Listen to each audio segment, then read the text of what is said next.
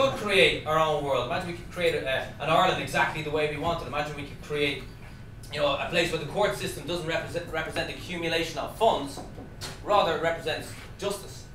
A place where the police, the Garda Síochána, don't go around finding us for every little victimless crime, rather they stand by their oath and protect the peace. A place where there'd be vitamins and minerals in our drinking water rather than fluoride. That'd be nice. A waste product of aluminium in our drinking water that was first used by the Russians and Nazis in the concentration camps to keep people passive. Today it's using Prozac and rat poison. Sometimes it's the only ingredient in rat poison. No way, Aidan, no way. No way, Aidan, that's a conspiracy. No, our government love us. Why would they want to keep us passive? The reason it's in the water, Aidan, is because it's good for your teeth. The rat's fucking dead. You're right, he's got shiny white teeth.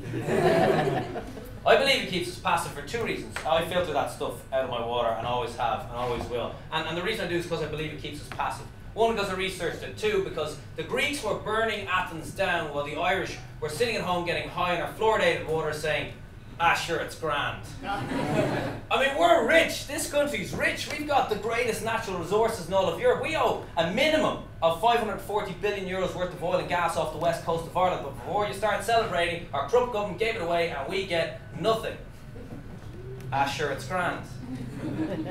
200 billion euros worth of fish given away to the EU in exchange for roads that we pay toll bridges on. Ah, sure, it's grand. And now we have this ridiculous debt, this unpayable debt that can never be paid. So you, me, our children, grandchildren are slaves to debt forever.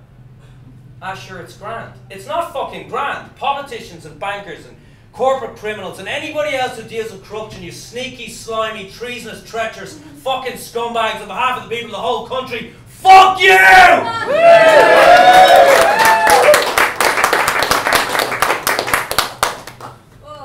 Or maybe I should just stop filtering my tap water.